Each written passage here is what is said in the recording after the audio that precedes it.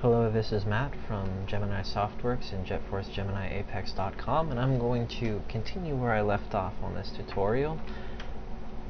So far we have this simple level which I will play here, and just simple jump over, jump on, and you'll win. So right away, what should we add or change to this level to make it a little better? You may have noticed that when coming over here, you can slide off and you don't stop immediately. So let's fix that. We'll jump into the event editor, and this is going to be really easy. Over here, when the player is overlapping the win, we'll go over here to, we'll right click here and go movement stop. So this should make it a little better. A little better, I think. Alright, let's see here. So we'll go over there and it should just be good. Yep. It's not perfect though.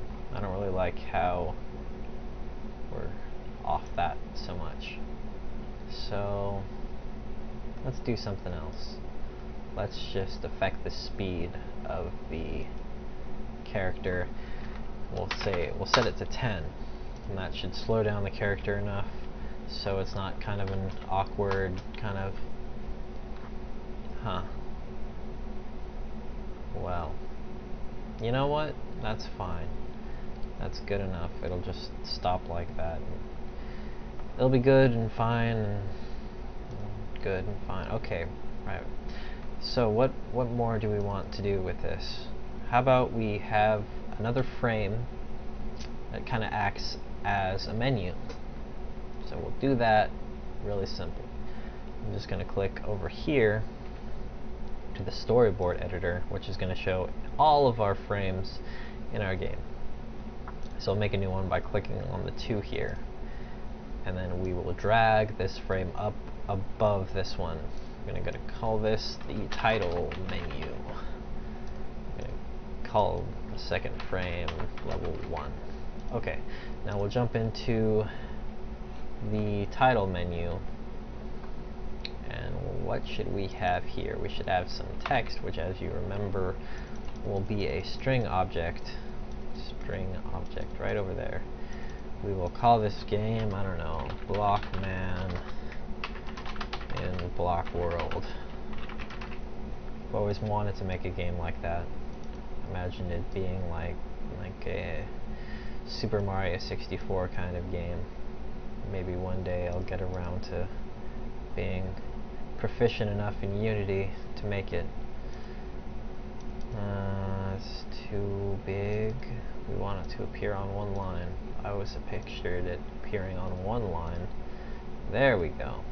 Now we can do a few other things to this. If you ever want dimensions to be exact, you can set them up over here. That way, you need something to be with the utmost precision. That's how you do it. We'll also go over here and say we'll center it.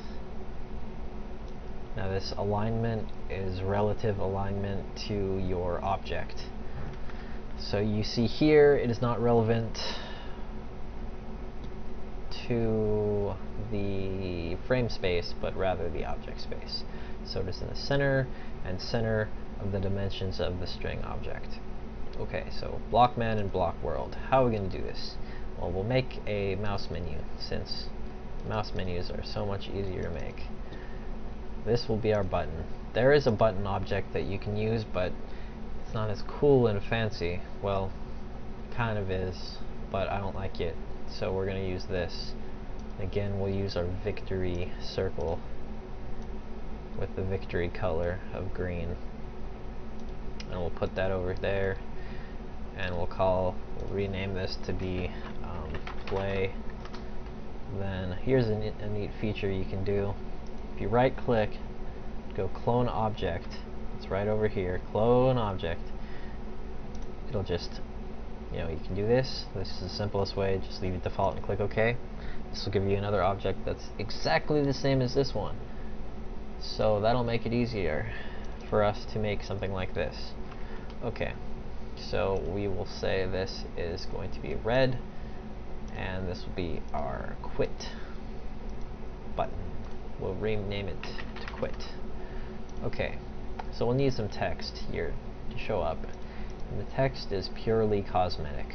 We'll also clone this object, and we'll set it down over there, and we'll change some of the things. We'll change it back, the alignment back to top and left over here, as you can see, and we will also change the dimensions of it, or the size of it. Let's say 24. Will that be good? Yes, that will be fine. Okay, and then I also want to change the size of it over here to maybe, let's see here, what do I want my size to be? You know what, we'll worry about that at another time. So I'll just change this to play, and I will clone this and call it quit. Alright, cool. So this is extremely simple, and I will go to the event editor, go new condition, and then go the mouse. This is under the mouse, pointer and keyboard. Go to mouse and go user clicks on an object. You can make this left, middle, or right mouse button, a single or double click, and we will just say single click on the play button. And that over here is the storyboard controls. We will right click that and go to next frame. And that frame will take us to our level 1 frame, because that is the next frame. You can also go something called jump to frame, and you can select any frame you have. You can even use a calculation. So say you have a specific number or something like that. It's just an extra feature. We won't get into that yet. Okay, and then we can go ahead and, to streamline this process a little bit, you can click and drag this into a new condition like that, and double click the play object and change that to the quit object. So that way, because it's pretty much the same thing, we aren't copying this event though. We're going to do another one. We'll go end the application. Pretty cool, huh? So now, when we run the application of Blockman and Blockworld and we click play, that'll bring us to our first frame that we can play. And we're a winner. So we're going to set up some more things in our next tutorial. I'll just think of things on the fly. I'll make videos when I think of something cool to do. We can cover more obstacles, moving platforms and stuff like that. If you can think of anything else that you'd like to see specifically, I think I could pretty much handle anything that you ask. Fairly sure.